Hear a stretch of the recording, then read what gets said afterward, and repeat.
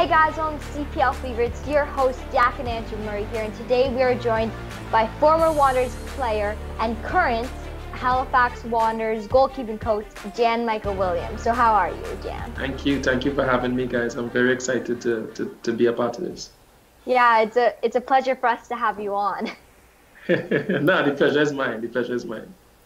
Yeah, you were always one of the guests that we really wanted to have on. I think partly because, you know, when in that first year with the Wanderers, you just seemed like such a joyful guy, such a happy guy. Obviously, you were the captain, and I know there was that one time where the last home game, you kind of took I don't know if you remember, but you took Jack around to get some autographs. You kind of pulled some of the players in. Yeah.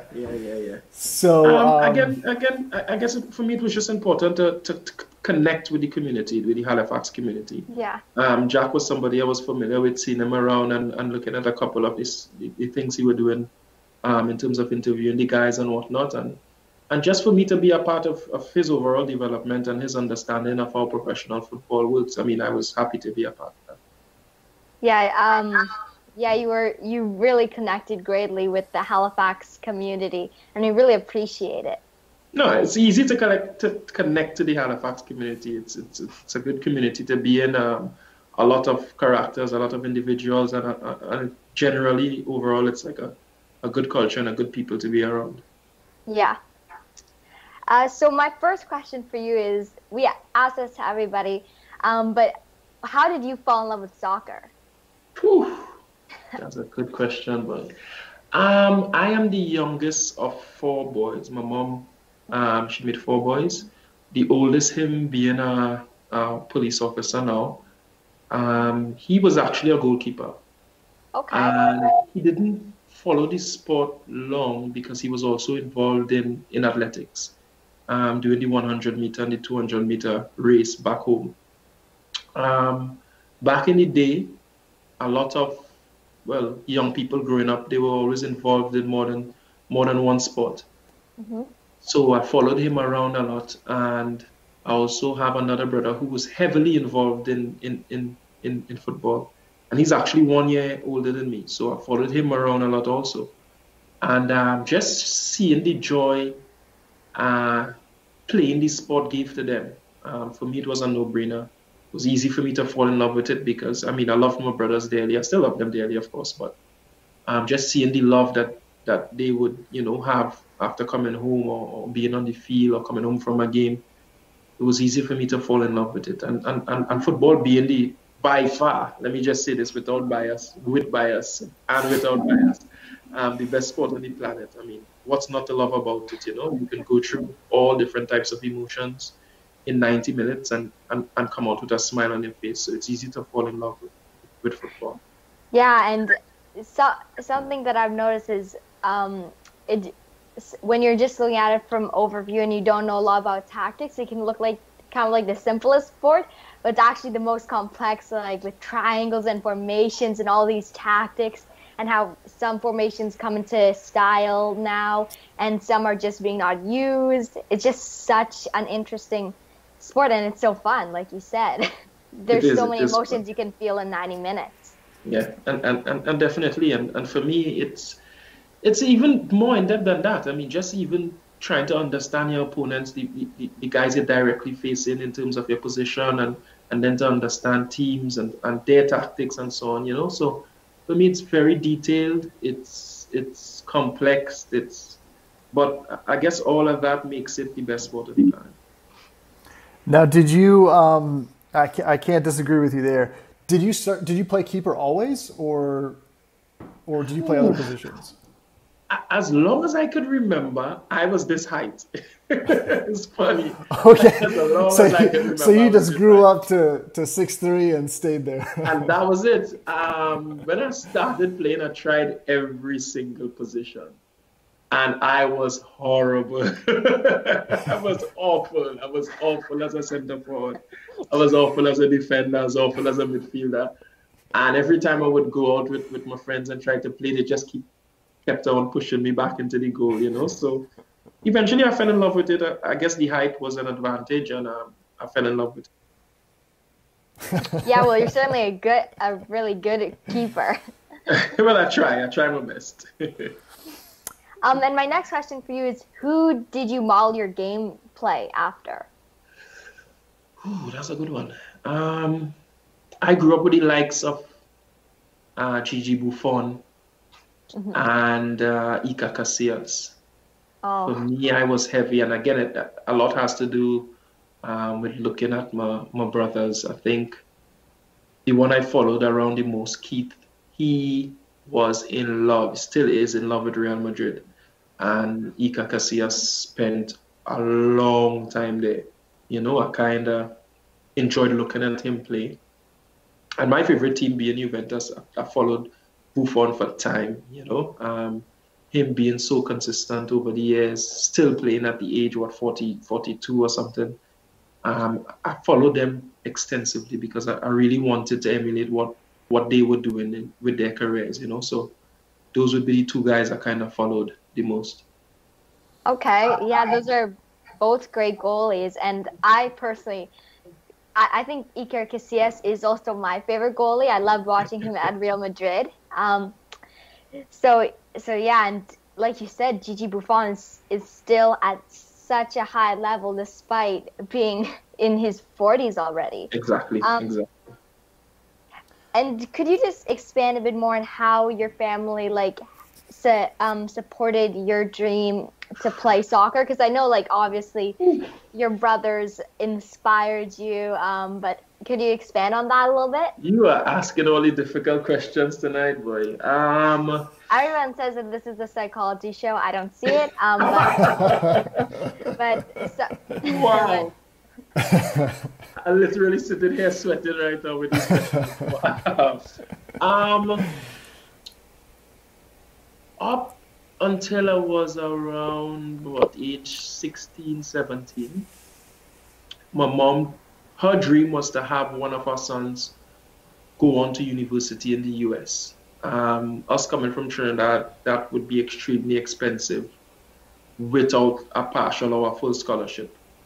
And usually back in those times, it was sports scholarships. So my brother, the oldest one, he had an athletic scholarship, which he turned down to stay at home because him being the oldest, he was kind of like the father figure in the family.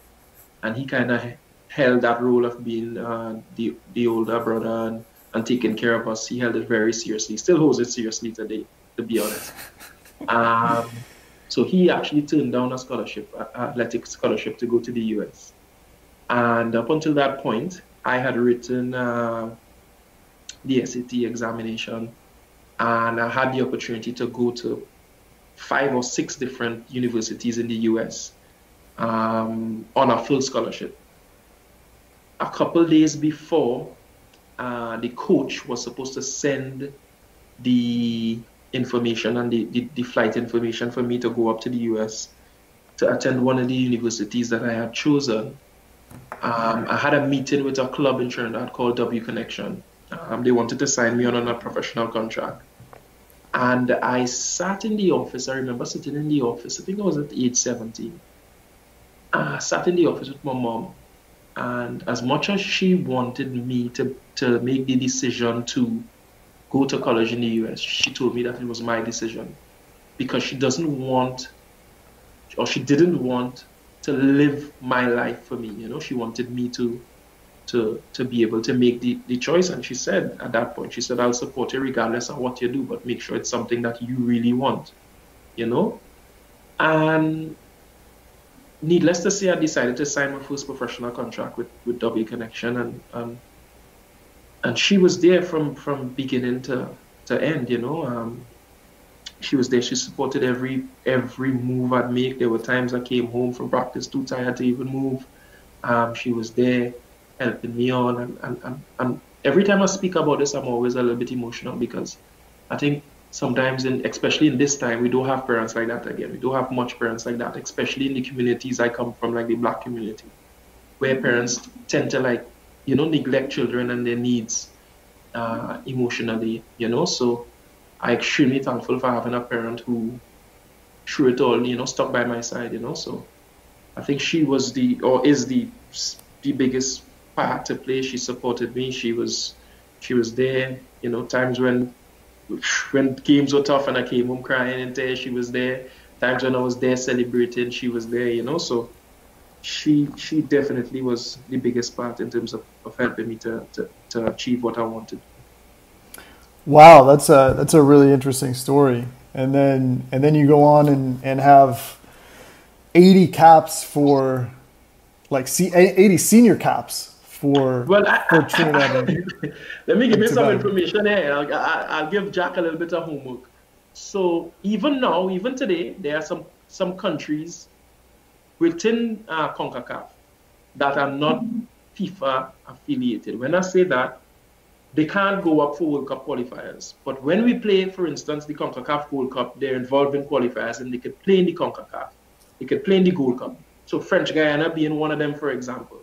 So when they count the caps for the national team, I've played games against French Guyana back in the day against Martinique, Curacao, Guadeloupe, and those caps never counted. So to be honest, I have well over 100 senior appearances for the country. Oh, okay. But the ones that FIFA count as full internationals is actually 81. Right. Yeah. Okay. So Well, that's why I think the last Gold Cup or before, you would see players like Malouda, who played with the French national team, go back and play for I think, was it French Guyana or Curacao, one of those countries that he went on to play for. The only reason that's possible is because of the mix-up with the countries and so on. But yeah, I have well over 100 caps for Trinidad as senior men's national team. wow, I apologize for that. So 100 senior caps, player of the year in 2006, right? Yeah, 2006 in the league in the domestic competition back home. That is astounding. You know? What I could say though is that because I started playing football so young, I think I peaked extremely early. I did. You know, at the age 2021, I was already a full international for the national team. I was already touring the world, going on trials in different clubs. And I think at that point, I already outgrew the professional league in Trinidad and Tobago. So I just wanted to get the opportunity to leave. So every time I would go out in the domestic league to play, I saw myself as an international player. So it as a league game in the English Premier League or a league game in the French division, you know. And I think just looking at the games with that mindset actually helped me to push my standard to be a little bit higher than the competitors. Yeah, that's really interesting about how you see that mindset there. Yeah, because... and like something that reminds me of it is like it's kind of like a quote that I really like. Anything that the mind can conceive, it can achieve, and exactly. You definitely did that. Yeah. But we do have a mind. We always love to like learn about the mindset. So, how do you prepare for a game or a tournament? Is it kind of the same, or is it quite different? No, every game I see, I prepare for the same way, regardless if I'm playing against Lionel Messi and Argentina in Buenos Aires. Or if I was playing a normal cup game back at home in Trinidad, I would prepare for it the same way. I think the most important thing for you to get to a consistent level is consistency. You can't prepare for games differently and expect to have the same level of performance. Mm-hmm. You know, so you have to prepare for each game as if it was a final in a World Cup. You know, yeah. And you have to find that flow, that rhythm, that vibe within yourself to be able to stay as calm as possible, but to hype yourself up just enough to be able to get the proper mix and going onto the pitch. So for me, it was important to just maintain that consistent level, even in the practice, even in the training games, to make sure that when I go on the pitch, regardless of who I'm about to face, it's the same level, you know? Mm-hmm. Yeah, that makes a lot of sense. Consistency and balance. Yes, exactly. And is that one of the reasons you saw yourself as let's say, outgrowing that league? Because other players didn't really, like, you didn't see them holding themselves to that same high standard that you were holding yourself to? I can't speak for other players. I could only speak for myself and my ambition. I think to win everything there was to win in the local competition, then essentially it's like outgrowing the league. You're not going to play, let's just say, Mario Brothers, for example. like you play and you finish the last stage. You're not going to start over and play from the top to play again. You look to try to play another level, yeah, or another game. You know, so for me that's what it was. It was the opportunity to play in the league, to be the best in the league, to win everything there was to win in the league, and then to move on. You know, so I just kind of, my main ambition when I was younger was to get outside and to play at the highest level. And as much as I tried to achieve it, I mean, it didn't come true in the end, but it was always my ambition. And I think if the other players in the league didn't have that mindset and that mentality, then they would not have been able to compete with me in that time. So what made you such a dominant keeper? Is it the reflexes? Is it the ability to read the game? Is it the communication and the leadership and the organizing? What do you think your best strength is? I think, I honestly don't think I had a weakness, to be fair. I don't think I had a weakness. It's funny, I sat with Akeem and Rampasad yesterday, and I was just telling them, like, no, this period here is when they need to work on everything that they see in their game that's weak. And we was talking about the past and me in the past, and I would use this period now. So the league is done, you have some time on your hands. If you know your distribution is not the best, you work on it. If you know your attacking space is not the best, your acceleration is not the best, you work on it. And that is what I did when I played. I looked at the aspects of my game that I thought weren't the best, and I worked on it until it was more than satisfactory. You know, so I think back in the day, I just had the entire package. For me, communication was easy because I'm somebody who's very vocal and I could communicate with people, you know. And everything else was just basic things you have to work on, you know, your distribution, your passing, your reflexives, you know. So I didn't see much of a weakness. I think one of the weaknesses for me, it was that I didn't like to rest. I was always working, and sometimes I would overwork myself to the point that I was too tired to even participate in the practice or to do well in games. So it was difficult for me to find the balance of wanting to improve, but not getting the significant amount of rest, you know? Yeah, and speaking of rest, I know you've had some trials with some pretty big clubs like Sheffield United and Rangers. So when you know you have a trial with any club or a big club, do you rest more or do you train more? I just go into the trial and try to get it done. For me, the preparation is what you do in the practice and what you do in the games. And then when you get to the trial, it's easy. The first time, I'll never forget, the first time I went to Sheffield, on the second day of practice, on the second day of preseason practice, I remember going into, the coach at that time was Neil Warnock, if I'm not mistaken. I remember the second day of practice, the goalkeeping coach came and he was like, you don't even need to do anymore. We definitely offer you a contract. And I was surprised. And he was just like, yeah, you're doing everything, if not better than what we have here. You know what I mean? And he even asked me if I was from the Caribbean. He's like, are you sure you're from the Caribbean? And I'm like, yes. The difference, as I said, the difference with me was that I worked and I worked and I worked and I worked on technical things and tactical things. Like I worked.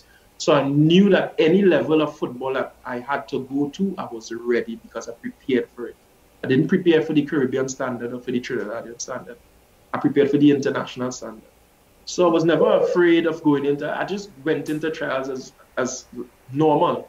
Actually, the only team that I was not offered a contract in was Rangers because they weren't prepared to sign myself and Kenwin Jones at that age, but they just offered us the trial for the trial's sake. But every other club I've went to in England and in Europe, I've been offered a contract. And it's, if not for the situation in England, which being the work permit, I would have been playing in England years. Yeah. Wow. So what happened there with Sheffield? Was that when they were in the Premier League, or I've been to Sheffield for 3 consecutive summers. One being with Neil Warnock, or 2 being with Neil Warnock, and the 3rd being with, was it Brian Robson? I think it was Brian Robson. And each time I was offered a contract, each time we tried to get a work permit, and there was always an issue. The 3rd time we went, they took they appealed and they took it to the board. And I don't know who was upset that morning, but they voted 3-4 and 3 again. So still out. I was still unfortunate not to get the work permit. It was always an issue. Part of it being not playing enough competitive international games. Part of it being Trinidad and Tobago being outside the top 80, because your team has to be, the requirements for the work permit is that your country has to be in the top 80 in terms of the FIFA ranking. Oh, the FIFA ranking. Right. And then you as an individual have to play more than 75% of your country's national team's games for the previous 2 years of the application for the work permit. That seems And very how difficult. old were you at that time? How old were you at that time? I was I think I started going to England at age 21 or 20. I can't remember. 21, 22, 23. So, and I went for 3 consecutive summers, and each time I missed out, you know. Yeah, but that seems really annoying, because I mean, obviously you would have had the caps, right? Mm-hmm. So it's really the first time I went, I didn't have the caps. Okay. Because it wasn't 75% of the games, it was 75% of the competitive games. So, for instance, if your country would have played, let's just say 2 World Cup qualifiers or 4 World Cup qualifiers for the year, if I participated in 2, then I fell short, because I would have had to participate in 1 more to make the minimum requirement of 75%. You know, so it was a very tricky situation. And the third time I went, we lost. I think we lost to Bermuda at home, and then we went to Bermuda where we won. And just before we made the application for the work permit, Trinidad actually jumped to 101 or 107 or something like that in the FIFA rankings, and they were like, no way, there's no way you could get the permit because of that. So it was tough, it was difficult, but I guess that's how it goes sometimes, you know. All right, and where did you go from there? FIFA rankings are, I feel like the FIFA rankings are kind of, well, they're arbitrary. kind of unfair, because like it's the whole term, like all the clubs, like every competitive games, and that's not like when the time that you were playing or the last decade. It's like since they had a national team, I believe, or yeah, soon the national after team. that. You know, FIFA does their thing, and sometimes they can't question it. Certain things have to change and certain things have to remain the same, but I guess we knew what the requirements were before we went into the situation. So it would have always been tough to get through with the work permit. The good thing is, I always try to look at the bright side. Had I probably been playing in England, I wouldn't have been on this call with you all tonight. So Yeah. Good. Well, let's go to maybe a brighter topic and talk about some of your past clubs. One of them being White Star Woolway. Yeah. Woolway. Yes. Yeah. Yes. Woolway. Sometimes I can't pronounce that. that was the doing of Sheffield United. They held me on, and that was one of their feeder clubs from Belgium. So they actually held me on, and they sent me to that club to play in Belgium, to stay within the European circuit, to try to get a European passport. Now with the European passports, it's easier to get the work permit to play in England. So that was one of their feeder clubs, and when they I thoroughly enjoyed it. Had the opportunity to play, you know, European football, to play amongst different players from different countries with different styles, and I think that really helped with my development as a goalkeeper, you know. So I was really grateful for that opportunity. Yeah. How was the style of play different when you went? It was very technical, I could tell you that. I think the league itself, all the teams in the league held on to the ball more. They tried to move it around, not too much long balls. It was very technical players. In terms of, there wasn't much athleticism, like players with good speed, jumping ability, that type of thing. But the technical aspects of the game, they had that on point. Yeah, I just had a quick question for that. So obviously, you said that that they were very technical, but some and not a lot of long balls. Well, what I'm trying to ask is, what was the technical level like? How did it compare? Well, you see, the thing with football is, you could football is football. If somebody decides to play a longer type game, trying to get balls into the box, trying to force the opposition into errors, or somebody tries to play a more technical game, try to put the ball down and play. At the end of the day, it's all about the result. You know, there's two ways to get up onto the third floor. You could actually walk up the steps, or you could take the elevator. No, at the end of the day, the result is to get up to the third floor. You know, so I tend not to focus too much on the different styles of play, and as long as it's within the rules of the game, and as long as it's enjoyable, it's nice to look at. You see at the end of the day what the other team's trying to do, and at the end of the day, the result will take care of itself. You know. Okay. And then what happened after that? Where'd you go after Belgium? I went back to Sheffield the summer after that, offered a contract again, and ended up in Ferencváros. Congratulations to them; they qualified for the Champions League. They're in the group with Juventus and Barcelona. But yeah, went to Ferencváros, had an amazing time. I'll tell you why. Because I learned a lot about life. It was an absolute shocker for me. It was a shocker. It was a shocker. Needless to say, in Eastern Europe at that time, there were not a lot of black people. There wasn't much. I lived in Budapest, which is one of the best cities in the world.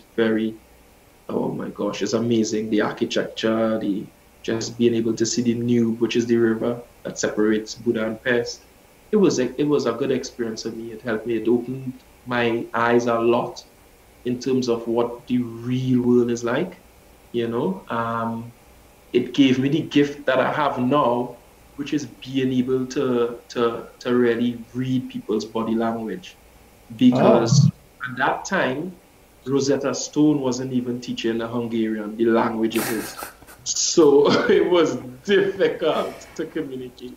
Wow. And yeah, I had to read the body language of people. I had to pick up on certain things, certain movements, certain gestures. And yeah, I enjoyed it. I enjoyed it for what it was. I played, I can't remember how many league games I played. It was quite a few. And then as soon as we won the championship mathematically, the coach was like, well, you did what you came here to do. I can't even remember staying back for the celebrations because the coach was like, if you want to leave, to go back to your country early, you could leave, And I guess for what it was a good experience, as I say. I enjoyed it. It's hard for me not to enjoy anything, to be honest, because I always try to take the positives out of everything. So I enjoyed it, and I was really excited, and I was really happy for the experience, I should say. Yeah, this experience sounds like a fun one, and I do think you're very optimistic. Yeah, definitely. And I wanted to talk a little bit about the Wanderers because I know you played there recently, and you were the club's first ever captain in an entirely new league. So why did you choose to go to a completely new league? And how did it feel to get the captain's armband? Stephen Hart. I'll tell you what, a lot of people would have seen last year, because of the position in the league we finished and so on, they may have seen it as the team didn't do well. And for me, I think one of the most successful clubs last season was the Halifax Wanderers. Mm-hmm. I'll tell you why. To start from scratch, from zero, with 22, 23 different players, bringing them into a group, into an organization, having them play together for the first time, having them trying to mesh, trying to to blend different styles, different cultures, and trying to find or trying to develop that was a word I'm looking for. To Chemistry? develop that identity. Oh, okay. I think we were very successful in that. Now, if you look at other teams, for example, the Calgary, they would have had the foothills from before. You know, a lot of these clubs, Edmonton, they had a structure, they had things put in place from before. Halifax Wanderers had to start from zero. So as soon as I got the call from Stephen Hart and he told me about the project, because I mean it was a project, I was excited to be a part of it because I knew the work that we would have to do to be able to develop what is now you're seeing the fruits of what would have happened last year. What is now one of the most formidable teams in the league, you know, and I was excited from the time I got the phone call. I was excited. I said, you know what, I'll be there. I'm coming in to help, to be a part of, and yeah, I was very excited to come in and help and be a part of that because that project for me was I like challenges, you know, and it was a challenge I wanted to take up, and I'm glad everything turned out actually the way it did. So did you know Stephen Hart from before? Yeah, Stephen Hart coached the Trinidad national team in its best period in the last decade. Yeah. He took us to 2 consecutive quarterfinal places in the Gold Cup. He took us to the highest ever. I think we were in the FIFA rankings, which was in the 30s or the 40s. Wow. He was amazing. Stephen Hart was amazing with the national team. You know, he definitely he revitalized Trinidad and Tobago football.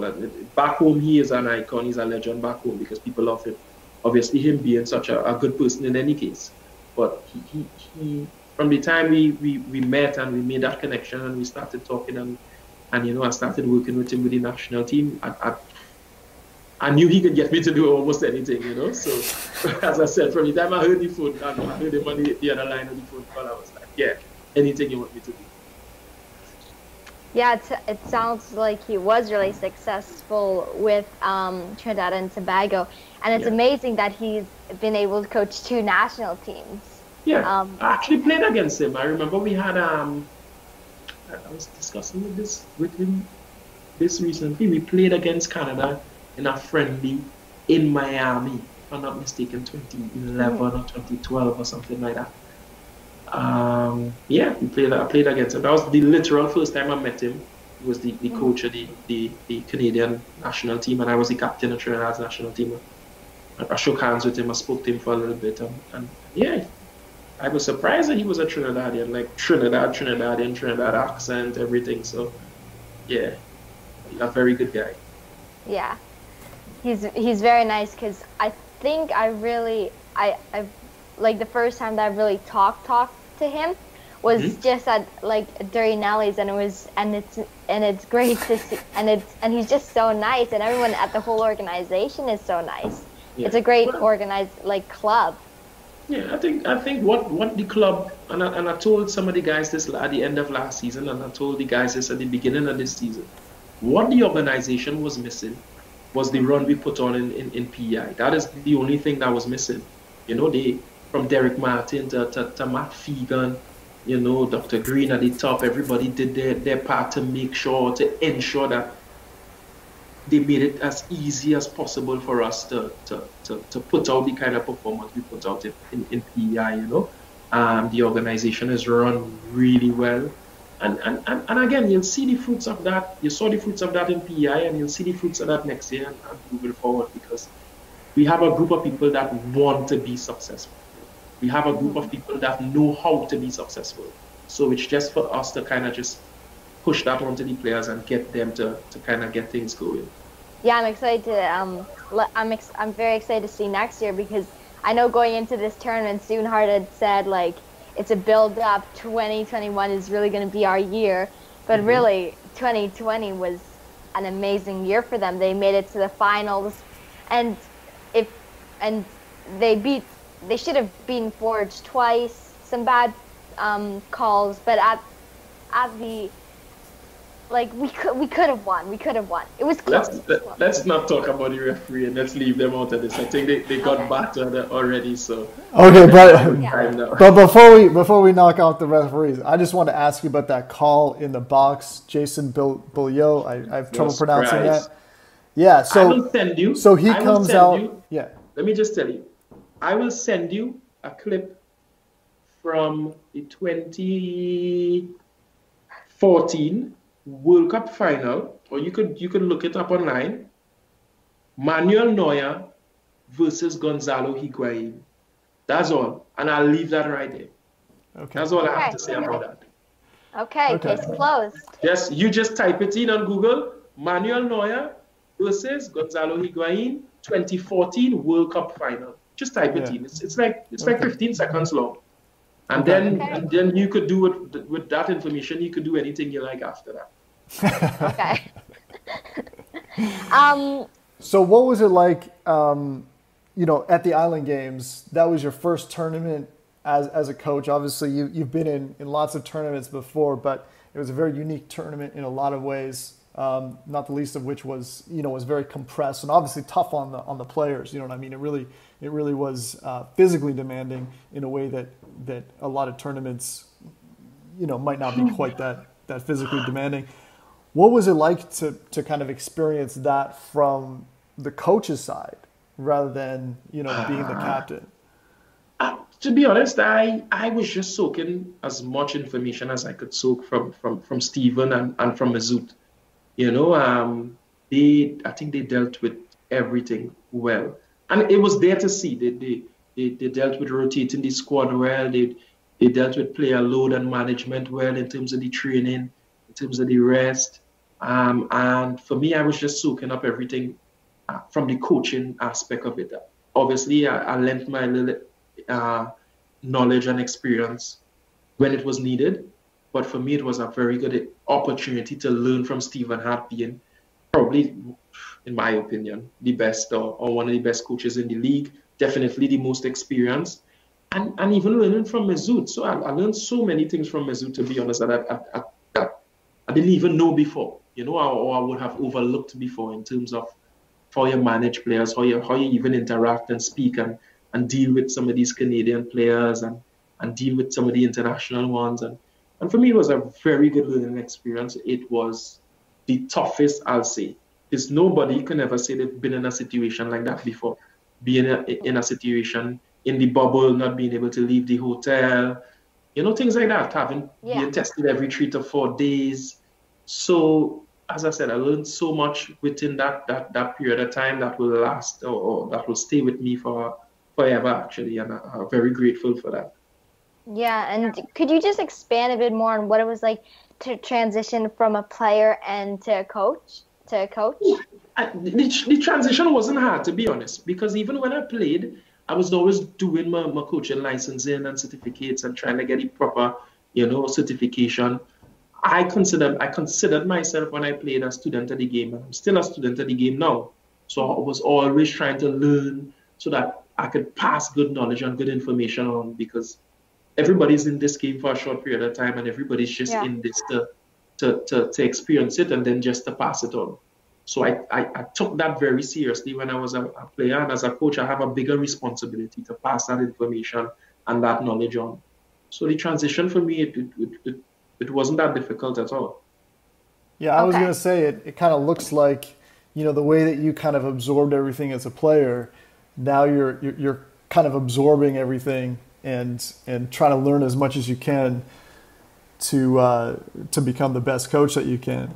I definitely wanted to sit in a chair and look at the side of me and see Jose Mourinho or Pep Guardiola or Hans Flick next to me. I really wanted to be the best. I want to improve my knowledge, my information, and my application of what I've learned as a coach against the best in the world. So for me, it's always about improvement. So are you visualizing, like right now, like you see Jose Mourinho getting upset and storming down the tunnel because your team just scored on him? Well,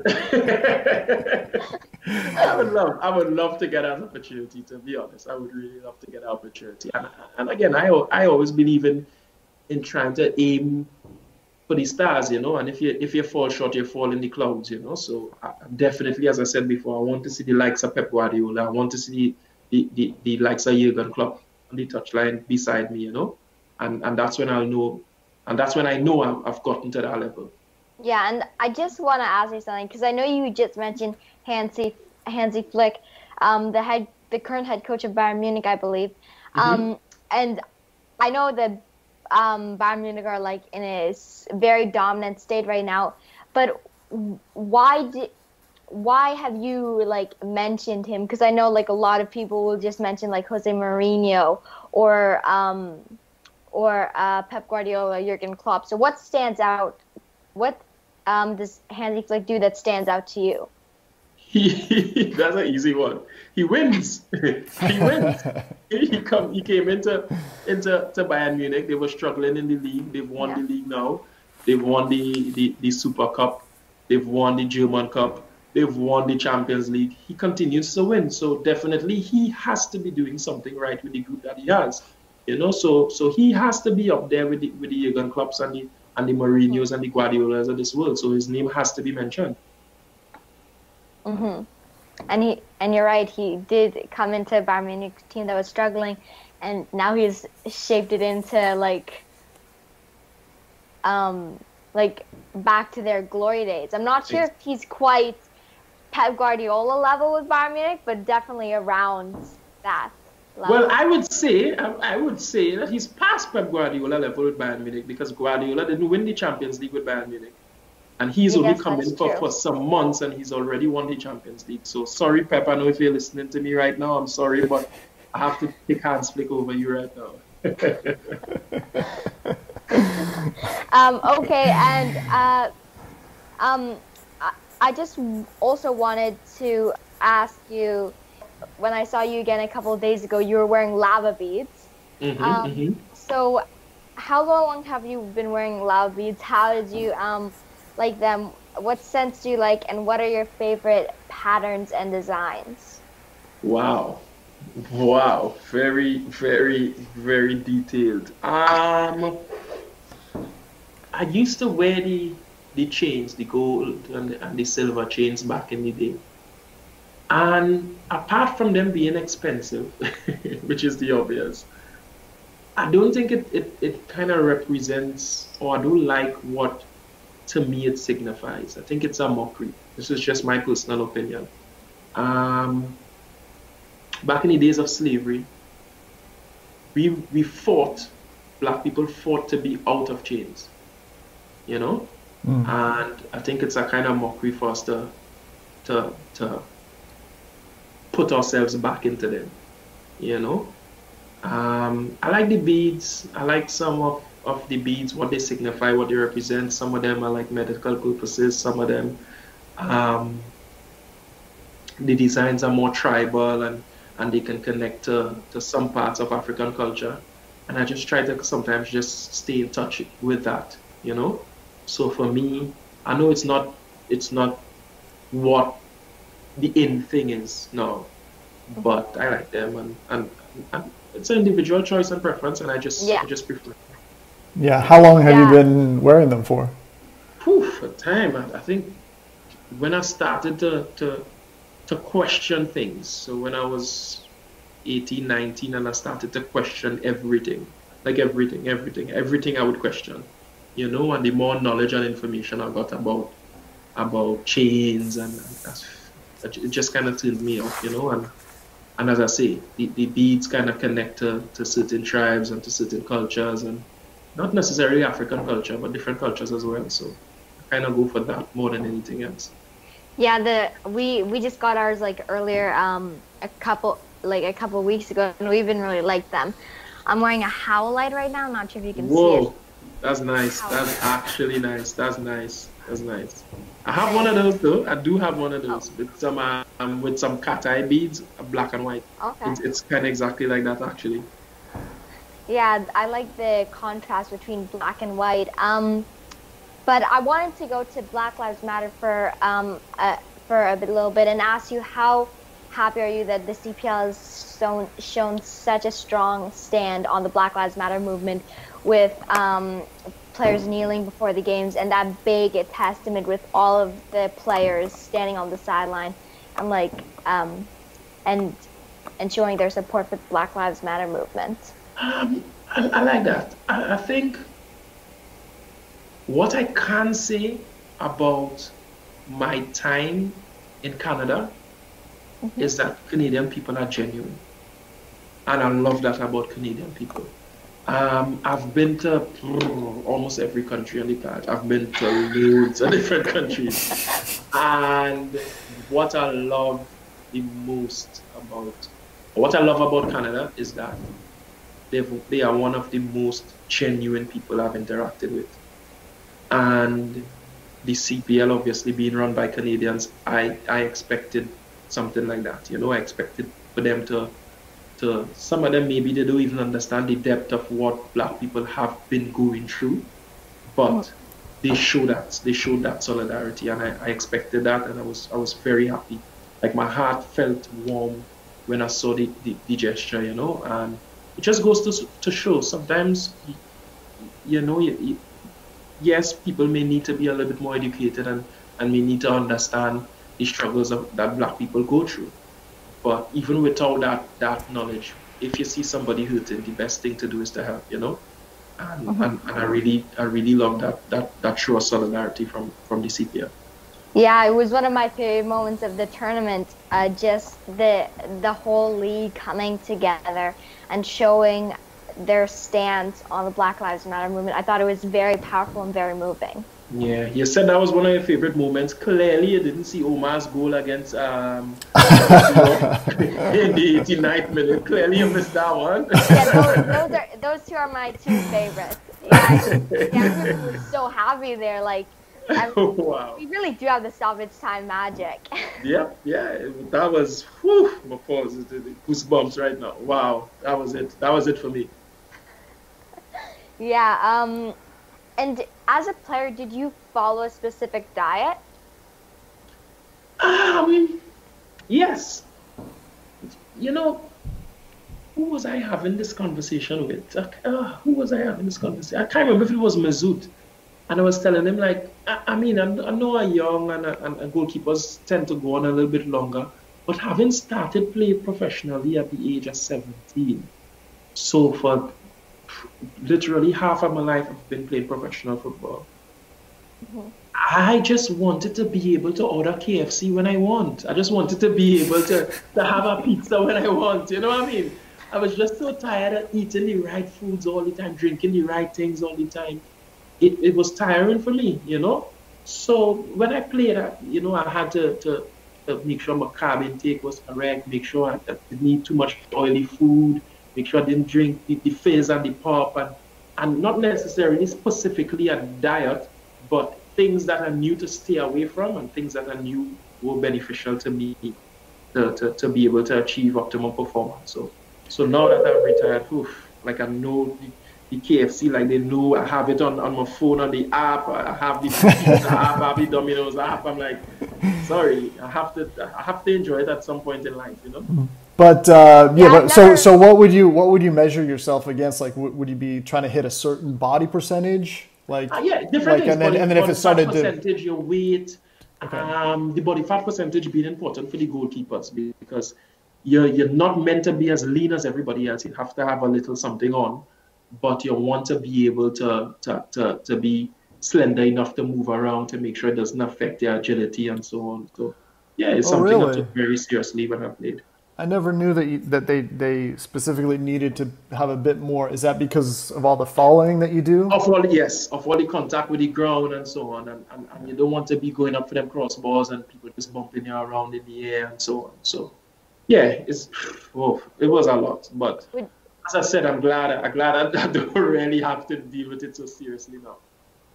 Would you say that goalies had to eat more healthy because of all the contact that they would do on, like, corner kicks and free kicks, and just, like, having to punch the ball away or, like, catching it? I think I think I had a coach in Trinidad. He used to always say, "You're a human being first, you're an athlete after, and then you're a football player. And within football, you have the different positions." I think what he meant when he said you have to be an athlete second is that athletes take care of their body in a certain way. They eat a certain way, they rest a certain way, they exercise a certain way. You can't consider yourself an athlete and you're 5 foot tall and you're weighing 300 pounds. You know what I mean? Yeah. You have to be able to have a certain body fat percentage, a certain weight, a certain, So in terms of what you're asking, I just feel like regardless of the position you play, you have to eat healthy. You have to make sure you have enough protein, you have enough carbs, So I think it's just important to have a proper diet, to be eating the proper things, not necessarily better or less better than somebody else positional. Okay, and I was just talking about how like in corner kicks and free kicks, you have to like go and punch for the ball. So how do you decide how the marking will happen? Ooh, he's going into tactics now, boy. I need to call Stephen Hart, boy. Every team does it differently. Some people do man-to-man marking. Some teams do zonal marking, and some teams do a mix, which is we put 2 or 3 players in a zone, then everybody else man marks. I won't go further than that. So in case Tommy or somebody else is watching and they're trying to figure out how we defend so well on them set pieces, but yeah, it's a combination of different things. So zonal would be like if you man mark, but you have someone on the back post. And no, zonal is actually like nobody's man marking, and you just stand in certain parts of the box and attack the ball. You don't even have to focus on the opposition players, because you just focused on the ball and you attack in a certain zone or a certain area. So, for instance, you look at teams like Arsenal, for example, they zone mark every time for the corners and side free kicks. And they're just focused on the ball and the area in which they know that they have to defend. So yeah, it's like that. And I just wanted to say something to your point, like something that I found funny on man marking that I showed it to me was I can't remember what MLS team it was, but they were all man marking and someone got around their, like the opposition team got around their marker, and basically he just ran through the entire team because the whole team was scared to press and they just want to man mark their own guy. Well, that's for them to figure out. Hopefully Halifax doesn't do that. Yeah, no, it was San Diego. One of the guys, I think Aldemar, I think his name is. He's obsessed with zonal marking all over the field. I mean, man-to-man marking all over the field. They just chase each other. So interesting. But so I was curious. Let's get back to your career. Have you ever scored a goal in a penalty kick or in open play? Woo. 2 goals. One with W connection. I was young that time. We were playing in the semi-final of, then we called that tournament the Toyota Classics, I think, or the Pro Bowl, one of the 2, I can't remember. And we played a team called United Petro-Trin. They scored on us in the 87th minute, and the score was 1-0. And the 93rd, 94th minute, last corner of the game, I decided to go up. This was the year after I won the Player of the Year in Trinidad. Okay. And the ball crossed, and I'd seen it, and I was in my mind, I remember it was moving in slow motion. I was like, this ball is coming to me. And I kept saying, this ball is coming to me.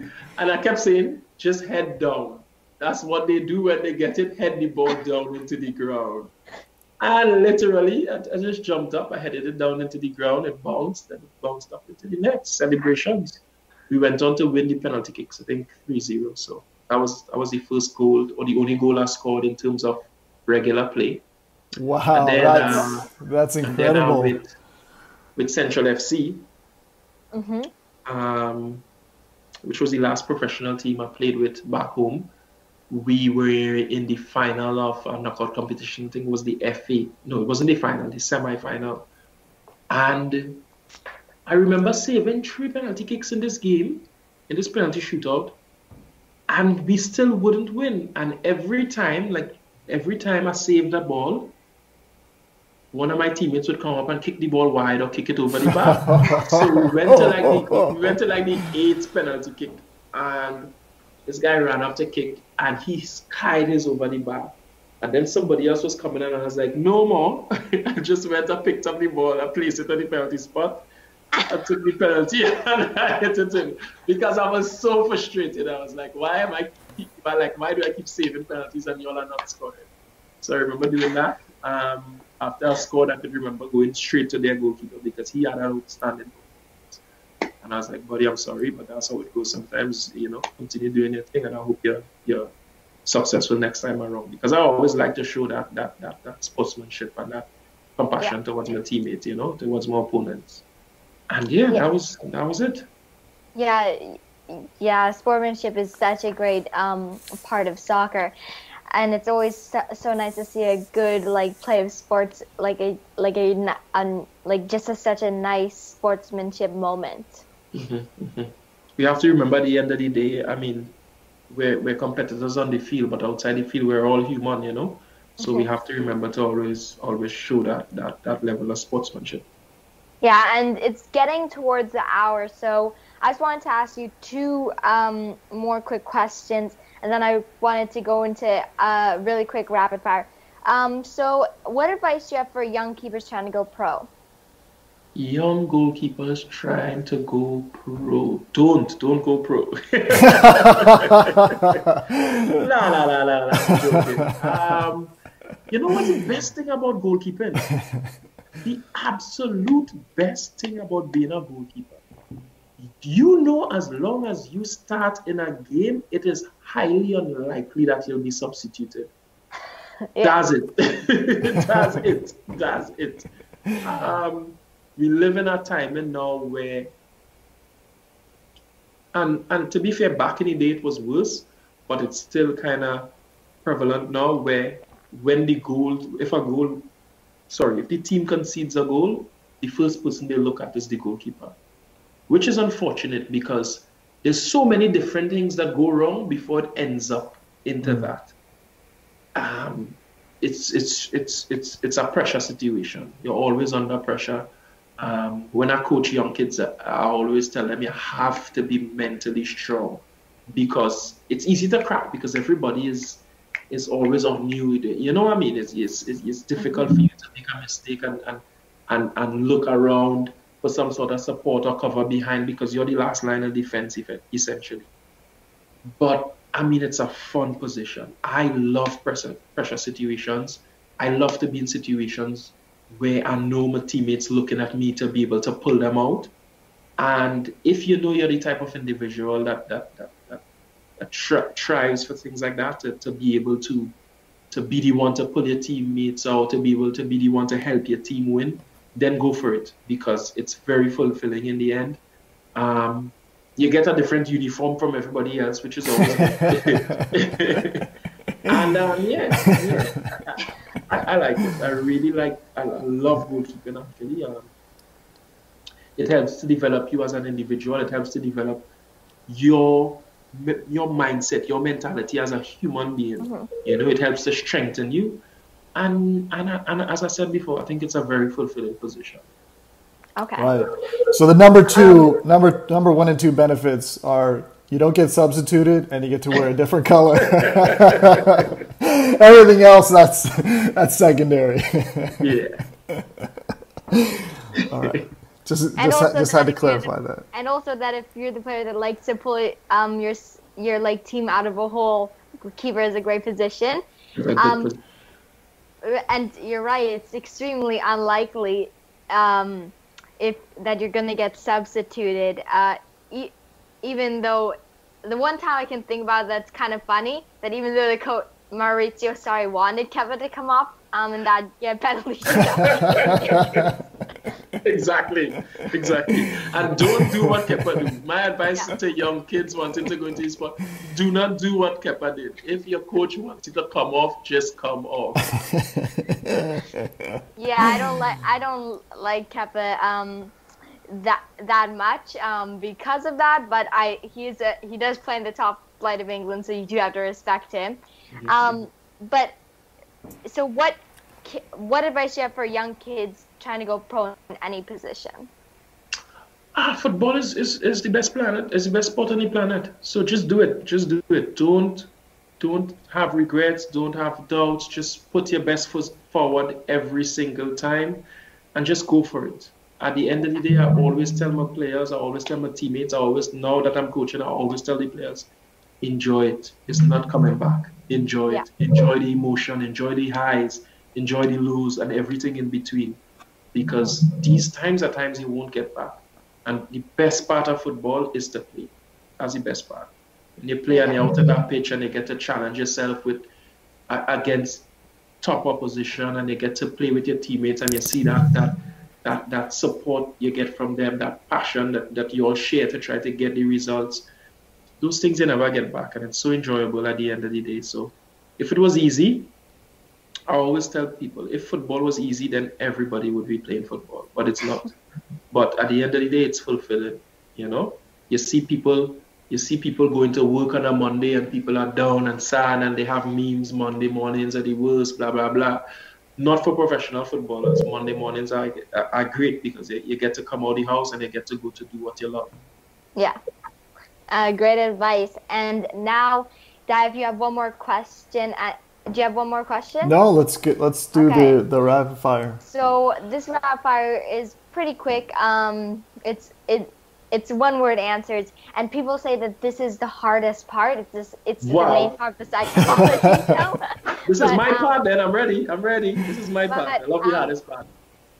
But I don't think it's too hard. But it's a lot of fun. So my first rapid fire question for you is: do you play FIFA? No. Okay. And what's your favorite drill? Is it the one that you put on the One Soccer's broadcast? Yes. Who's one famous person currently that you've played with or against? Who's the most famous person that you've played with or against now? Messi. Okay, so did you did he score on you? He hit the post, but he didn't score. Nice. That had nothing to do with me. That had everything to do with the marvelous defense I had in front of me that day. Well, still you can keep that record. And did you say hi to Messi or something after the game? I mean, yeah. I'm never. To be honest, I'm not the type to be overawed by people. I mean, Messi is one of the greatest, if not the greatest, that has ever played. But I just saw him as Messi, and to be aware that when the ball goes on his left foot, to be ready. So that was it for me. Okay. And what's your favorite food? Ooh, whoa. And you can't say KFC. We're not going to take KFC as an answer. That's a good, not KFC, Trinidad food, but I'll have to say roti. Trinidad roti, probably dal puri. Yeah, probably dal puri. I just realized that the missus could make dal puri a little bit, so probably that. Okay. And what's your favorite fruit? Woo, mangoes. Julie mangoes, specifically Julie mangoes. Okay, Julie mangoes. What kind of mangoes are those? Are those the? Well, I haven't seen them out here in the Sobeys. Are those the orange ones? The orange ones, back at home, they actually turn yellow or kind of reddish back home. Okay. Okay, I think I've seen those, not a lot, but a couple times. And what is your favorite vegetable? Vegetable, whoa. Well, potato can be used to make vodka, so I would probably say that right now. Okay, and do you have a pet? Do I have a pet? No. My daughter has a pet turtle. Well, two pet turtles now. One died. I'm not saying it's my fault, but I'm not saying it's not my fault. But yeah, she has two pet turtles. Okay. And what's your favorite book? Of all time? Yeah. Sure. The Bible. Okay. A good choice. Mm-hmm. And what's your favorite movie or documentary? Ooh, favorite movie. I love them. I love them. I love them Marvel movies. Like all of them, Avengers, Endgame, and I love all of them. Like, ooh, I love all of them. Sorry. I just watched my first one in quarantine. Daddy hates them. He doesn't think that. No, he doesn't. He hates them. Oh my No, days.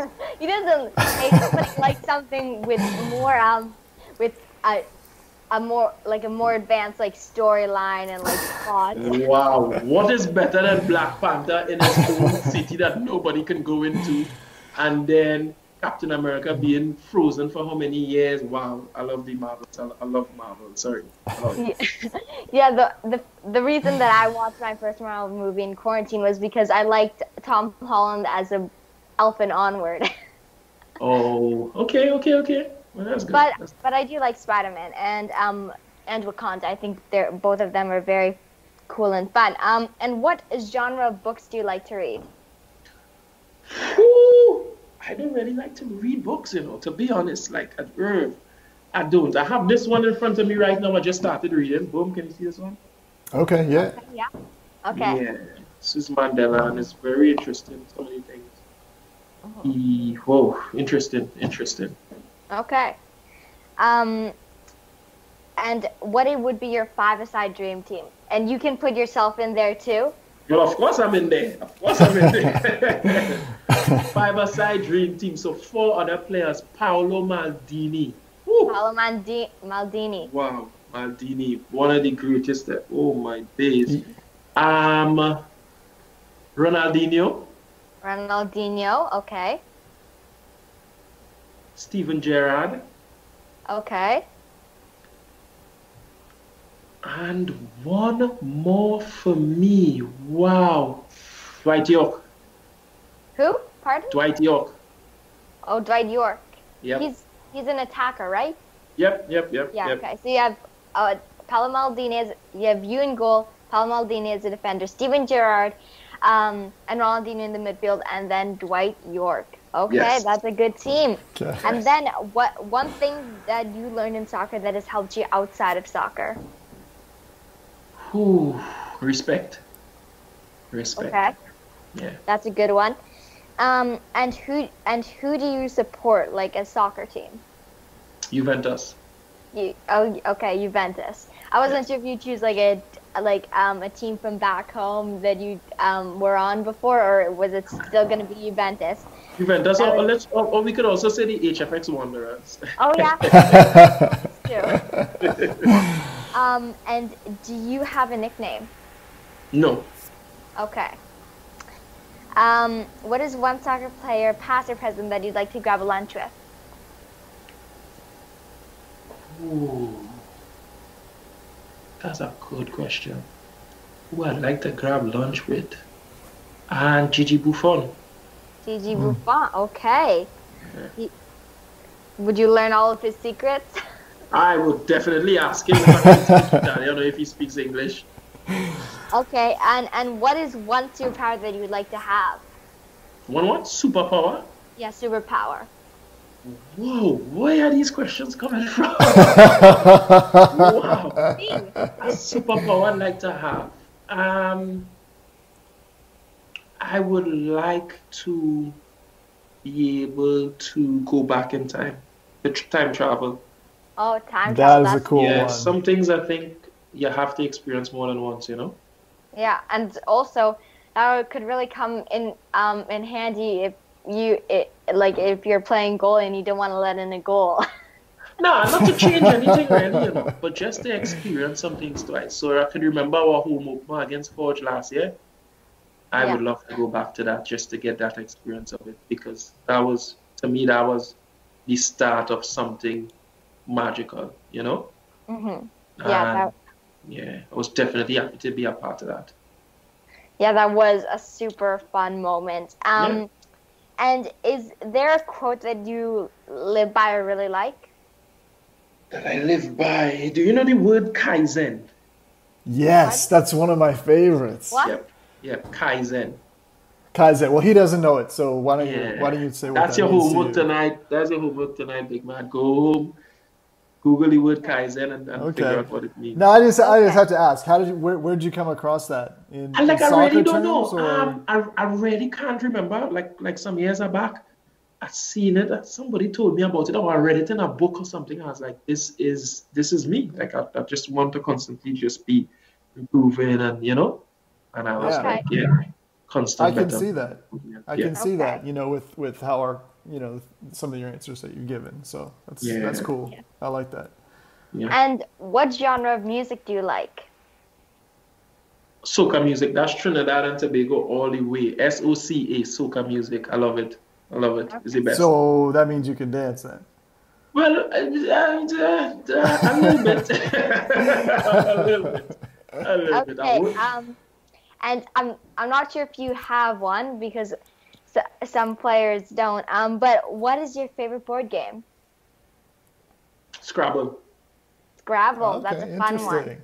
Yeah, I only lost one Scrabble game in my life. One, just one, Really? just Wow. one, just one. Wow. Well, if you ever have Scrabble on you and we meet and you have some time, I'd like to challenge you. I am definitely going to go to the mall tomorrow and just buy Scrabble and just keep it in my bag just in case we meet. I'll tell you. Okay. And what's your favorite pastime? Favorite pastime? Oh, that's a good question. I don't know, just spending time by myself and doing some introspection, I guess. Okay. Yeah. And then this is my last rapid fire question for you. Then I'll have a closing up question. Okay. So 3 words to define you. To define me, funny, Okay. um, unpredictable, and respectful. Yeah, I see those in you, especially respectable. Respectful and funny. I definitely see those. And and I don't think I've seen too much of your unpredictable side though. Yeah, you should ask. You don't want to see that side. Okay. That side is crazy. What are your goals for the future? Goals for the future. I think the major goal for me is just to constantly improve in every aspect of my life. And I really want to positively impact and influence everybody I come into contact with. Okay. If I would have one goal, that would be it for me, just so that when I interact with people, I give off some sort of positivity or able to help them in a positive way. Yeah, that sounds like a good goal. And thank you so much, Jan, for coming on. We really appreciate it. Sorry, the rapid fire questions went a bit over. The rapid fire. That's no problem. That's no problem. The rapid fire is my favorite, and I had a lot of questions in there. But I love your story, and I think it's so interesting with all the clubs that you've played with and all the experience you have. Yeah, it was fun coming on here tonight. As I say, this is probably the most in-depth interview I have ever done. Well, we don't go easy on people. Yeah, I like the questions. I really did. I enjoyed it so much, and as I said before, I just want to be able to pass on whatever knowledge and little bits of information that I have in any way, so that it can help anybody who's listening and to help them to progress in whatever they're trying to achieve. Yeah, and I just wanted to say your goals for the future when you answered that question. That's kind of the vibe I get off you. So I think you're doing a great job in Thank you. I appreciate that. on that path. So yeah, I get that too. Well, thanks again for coming on, and hopefully we'll see each other sometime in the near future. And hopefully this year, like in 2021, the season 2021, we'll see each other at the Wanderers grounds. I hope that all of the so fans, much. Oh my yeah, days. with all of our fans, the ball boys, the blue smoke, yeah, and the players and the coaches and definitely. everybody. Definitely. So, Well, thank you so much, Jan, for coming on. We really appreciate it. thanks for having me, guys. Thank you very much for having me. Thank you. Yeah. Okay, have a good one. See you. All right, bye. Yeah, see you. Bye. Bye.